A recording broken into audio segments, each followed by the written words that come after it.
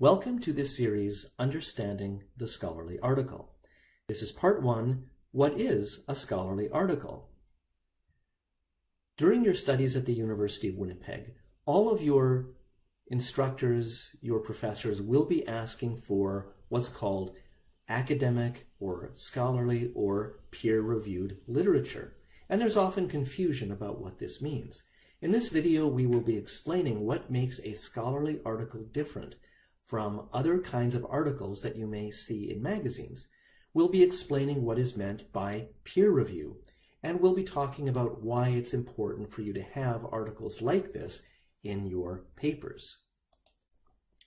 First of all, the purpose of academic research is generally to test theories and hypotheses and not to prove anything. In mathematics, they will talk about proofs, but in the sciences, scientists test theories and hypotheses. Nothing is ever settled. Science is always part of a process of discovery and adding on to knowledge and correcting knowledge.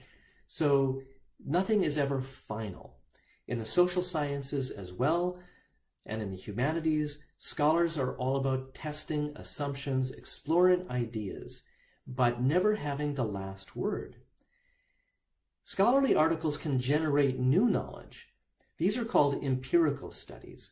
So any study where they are gathering data, whether it's through surveys or interviews or some sort of a scientific experiment where a test is being done, that is called empirical, as opposed to a purely theoretical paper where the authors are simply discussing ideas.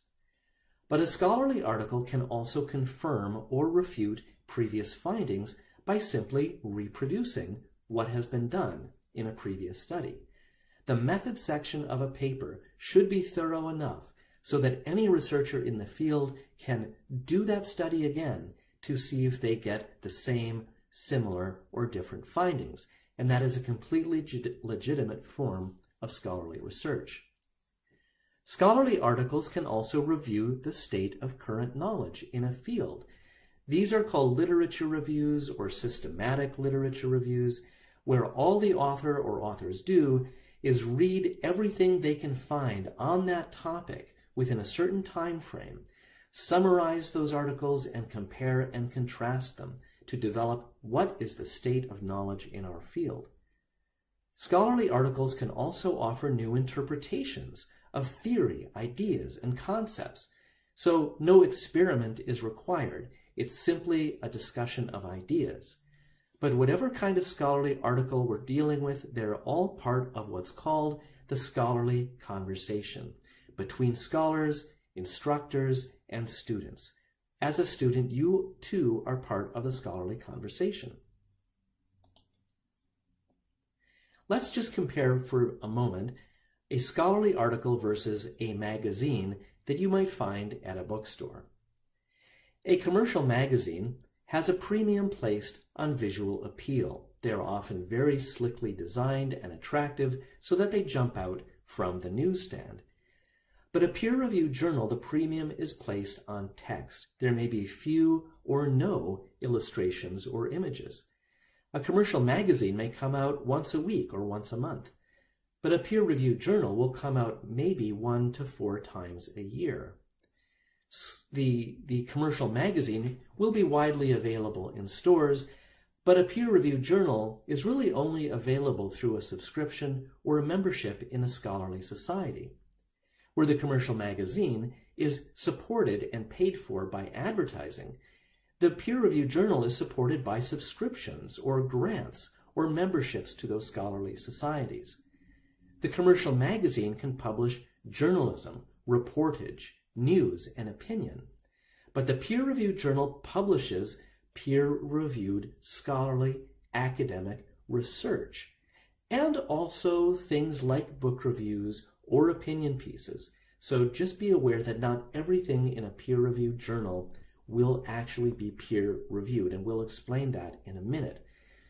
But the difference then between these two forms of publication is that the commercial magazine is really that first version of history, news reporting, current events, in many cases. And there may be a place for that kind of literature in your paper.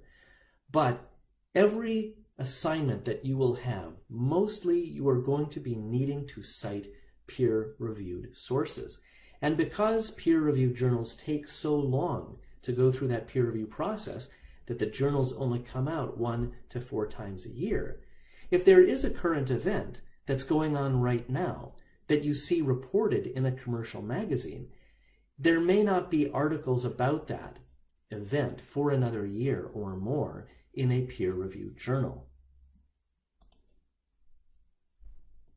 So commercial magazine articles then are intended to inform or entertain through reportage or opinion, but the scholarly articles are built on conceptual frameworks or theory.